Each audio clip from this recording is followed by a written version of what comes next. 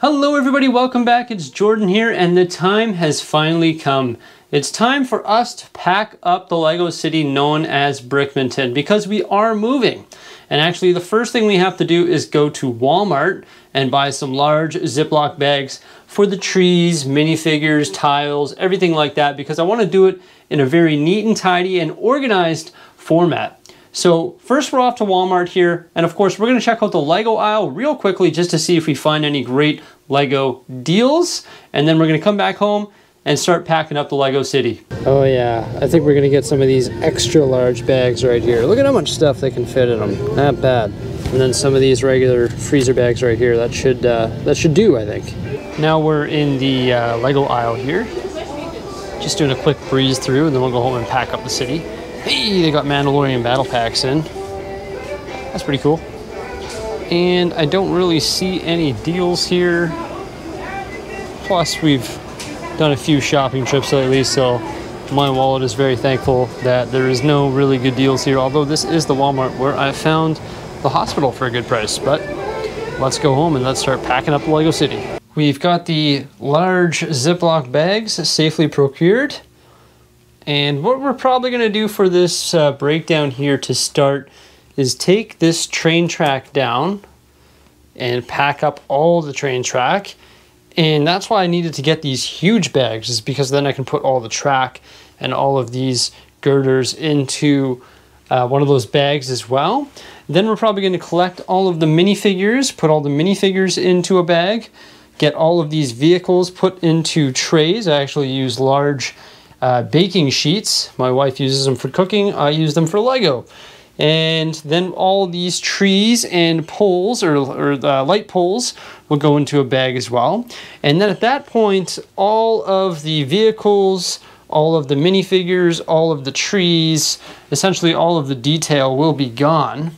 And then I can start to remove the row of tiles that connects the buildings to the road plates, and then remove the road plates, condense the buildings, remove all of the base plates here from the amusement park, shift all the buildings over onto this table here, and then hopefully get rid of this table and the tables that lie underneath.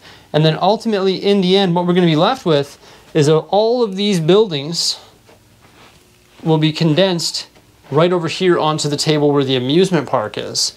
It's going to be quite the task, and we're actually going to be filming it all time-lapse format using my GoPro here, and we're actually going to be doing this all in a live stream as well. So I know the day has already gone by where I've been doing this, but if you look, there is a back catalog video in my live stream playlist where you can see all of my live streams where we actually do this live while I chat with you guys. So this is the last look at Brickmonton right now. This is the last time you're going to see it like this. And we're going to take it apart right now and touch base after it's all disassembled. Enjoy.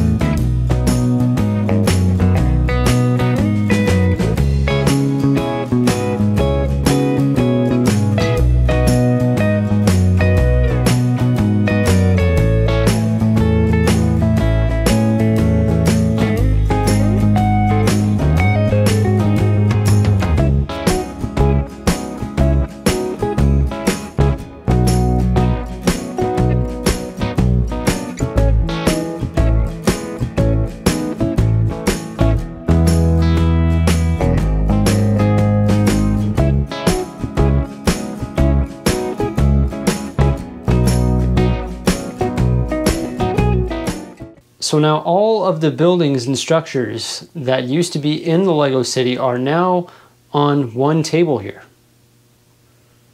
So this one is completely empty, and we're ready to deconstruct this one here, along with the table underneath, which used to have the train yard in it. In addition to all the sets on this table here, there's also a few boxes full of trains and train track, vehicles. Also 2 large Ziploc bags full of train track, bags full of minifigures and parts, and much more. Let's go ahead and get this table out of the way here, and then we'll have a more in-depth look at the nice, tight, compact Lego City over here. Got the top sheets off the table there. It's just the frame left. Table number 1 gone. Now we just got to do the ones that are underneath. Wow, this room feels a lot bigger without that table there. I'm not gonna lie. So I've put all the parts and pieces in the center of the room here where that table used to be. And you can see there is a lot of base plates that came off of those tables. Holy cow. There's all our road plates there. I've left all the tiles on just so when we reassemble Brickmonton 2.0, which will be coming in the not so distant future, it's going to be a little bit easier to reassemble. Also, we got all of our large 48 by 48 gray base plates there that were used in the train yard. Right here we got a bunch of sand base plates. These actually weren't being used in the city, but they will be used in the future city because we're going to reintegrate an ocean and also an underwater area. So those are going to come in handy, especially because these are actually discontinued. They're no longer selling those at the Lego store. Also, I've kept all of these 1x1 circular tiles on a lot of these plates. Those were all the base plates that were found in the amusement park. I don't think future Brickmonton is going to use 1x1 circulars. Although they do look really good, they were a nuisance. Every time I wanted to change anything in the amusement park, it just took a lot of time. Right over here, we got all of our trains. These are all the trains that were found in the train yard and also going around the Lego City. And also all of our ballast track modules there. Those are on 16 by 32 stud base plates. Then we've got all of our vehicles. I know some of you guys aren't going to like this. I did say I was going to use the baking sheets, but I just threw them all into the Tupperware there. They don't move around a whole lot. They don't shift around a lot. They're packed in there pretty good. And then when I reassemble the Lego City, we'll just pull them all out of there and place them into the Lego City. There's a bunch of my sorting trays here with a bunch of miscellaneous plants and stuff like that. And then right here is our 2 giant Ziploc bags that we got at Walmart earlier today with all of our track that's not in use right now. And of course, this will all be used in a future layout. Check it out when that table's gone there and you can see all the shelving, which is pretty cool. Obviously, the bottoms of it are not as full as the tops because there was no visibility there. And here's the infamous pool table. The pool table will not be coming to the new house, so we will not have to have the Lego tables this tall. You can see how tall they had to be. It was over 3 feet tall. So when they come up this high, it's a little harder to see everything because it's hard to see over and down. But when we're going to have them, when the new Lego City layout, we're going to have them this tall, which is actually about a foot shorter. And then we're going to be able to see everything in the Lego City. You'll be able to see all the buildings better and all the detail on the streets better. Not only that, but it's going to allow us to build upward off of those tables so that we don't get too high. So if we wanted to put a second tier on these tables, it would just get a little bit too high, but not with those other tables over there. So you can see we've got the roller coaster, the Disney Castle, Ferris wheel, Disney Station, carousel, hospital, train station, all the modular buildings, like this beauty right here. It's cool seeing it up close. Usually I just see it in the city. All of my modular buildings, they are dusty. They need to be dusted, folks. A lot of people ask me how I deal with dust. Well, there is a lot of dust on these buildings, especially the ones that were in the center of the table. And when we rebuild Brickmonton 2.0 in the new place, all of these will be dusted. These are real bad, like real bad. And they've got a protective film of dust on them. We got the Palace Cinema, a bunch of other ones there. Of course, we got Sig Tower there, the crane, the office tower, the Avengers Tower, which will grow in the new layout as well. Then we got this thing that was underneath the Lego City here. This is the factory. The cafe corner. Then we have the town hall there, Parisian restaurant. Of course, the Ghostbusters HQ right over here. The mock train station. The triple pet shop. Townhouse portion of it. And yeah, then there's all the sets on the walls all along here. Just underneath the pool table here, we got all my sealed sets that are ready to be built in the new layout and in the new house. I'm not going to build any of these because they're a lot easier to move like this. For example, I would have loved to integrate this into the amusement park, but it just took me a little bit too long to get. I am moving on August 4th, and it's a little easier to move when it's like this. I just pick up this box and bring it to the next place. I don't have to worry about it falling apart in the truck ride over to the new place. So yeah, stay tuned for Brickmonton 2.0. It's coming out in the very near future. I hope you guys like this deconstruction of Brickmonton 1.0 essentially. And stay tuned. Give this video a big thumbs up.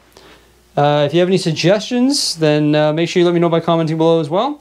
And have yourself a great day. Thanks for watching. Bye for now.